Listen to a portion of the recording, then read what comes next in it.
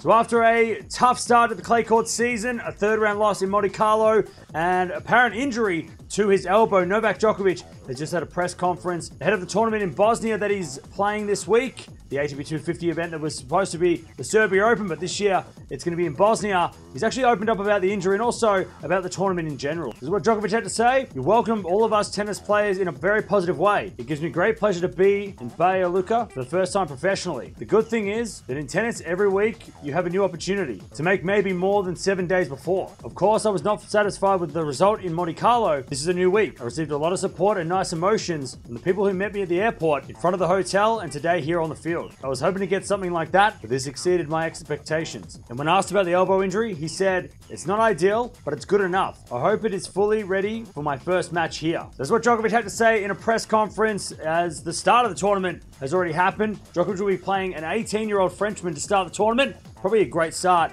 for Djokovic, and it has got some tough players. This event, Rublev is playing this event at this stage of this video being recorded, so it's not going to be easy for Djokovic. And of course, with that injury of the elbow that he suffered at Monte Carlo, we'll see how he does in his first few matches. But let me know down in the comments below. Do you think this is going to hurt Novak Djokovic's chances at the French Open? Or do you think maybe Monte Carlo, he just hurt his elbow and he's going to get better? Maybe the more he plays, like the Australian Open with a hamstring, the better it will get. Of course, Madrid is happening next week, and then Rome, where he's the defending champion. So he's got some big tournaments left to go before the French Open and a lot of points to defend to keep that #1 spot. But Novak Djokovic, he's playing in Bosnia this week, even though he has an elbow problem.